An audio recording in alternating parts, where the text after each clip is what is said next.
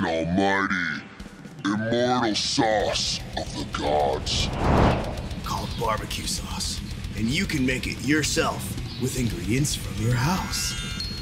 You start with ketchup. And you pour it into, looks like the blood of your fallen enemies. And that sounds like the flashlights of your fallen enemies. Pour a bunch of that into a nice, crispy bowl. What kind of bowl? The metal bowl. Oh, that's right. A metal bowl! You also need apple cider vinegar, or in my case, red wine vinegar. Because, I don't know what it does differently, but it tastes better. You pour a bunch of that in there too. Doesn't matter how much, we just mix them all together. Here comes the fun part. Brown sugar, because what's more metal than white sugar? Brown sugar! You pour a bunch of that in there. That gives it that nice, beautiful, sweet taste you love so much. Now, you take your spoon and you mix it. Now, this is your basic barbecue sauce. Vinegar, some kind of apple cider, red wine vinegar, brown sugar, and ketchup. Now, to make it fun and exciting, you add all the other ingredients, like I enjoy a little bit of Cajun hot stuff in mine.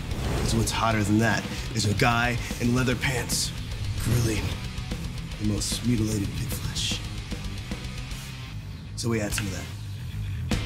Just kind of mix that in. You don't need a lot, because a lot is for posers. Now, as you can tell, it's starting to look like barbecue sauce a little bit. You want to add a lot of salt. Or not! A lot of salt. Just a little bit. So watch closely as I pour a little bit of salt into my hands. Too much salt equals too salty barbecue sauce, and all your friends call you a poser, and no one wants to be called a Poser! Mix that in there. Some other things you can do is I like to add a little bit of spice into mine, some cayenne pepper. Get some of that spice in there, as well as a little bit of balsamic vinegar. In general, you can put whatever you want into your barbecue sauce. Ice cream, blood, because it's your barbecue sauce. But I would recommend just ketchup, vinegar, or apple cider vinegar, and brown sugar to create the best. Simmer with the fires of hell! For about 20 minutes on low.